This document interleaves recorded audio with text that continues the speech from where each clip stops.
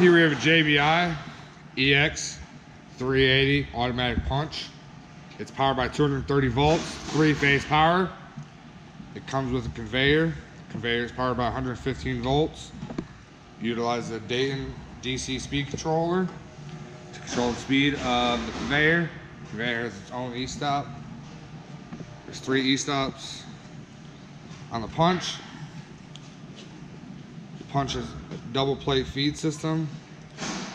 So you place your product on top of the first plate, and as that's running, you load up the second plate, and you swap the plates out as it runs.